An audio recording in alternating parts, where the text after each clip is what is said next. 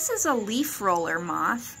They're really interesting. It's a moth that I believe, I would guess, that it kind of arches its little back that way in order to look kind of like a menacing wasp, just upside down. But they are just really cool moths because you can see they have moth wings, but they're kind of just a weird shape. But they're always super interesting. This one might be an eggplant Leafroller,